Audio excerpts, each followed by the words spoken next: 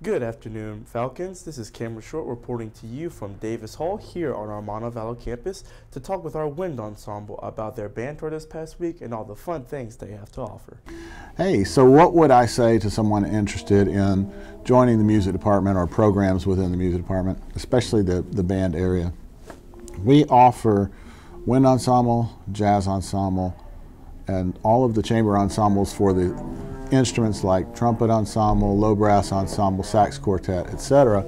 And what I would say is we offer all of the things that you could do at the big schools, but in a small school setting. There's a lot more personal attention. You're an important person here. You're not just a number. And here are what some of the students had to say. My favorite high school to perform at was Robertsdale because it was the last school we performed at, and it was the largest crowd we had. My favorite part of band tour was going to the beach with my friends.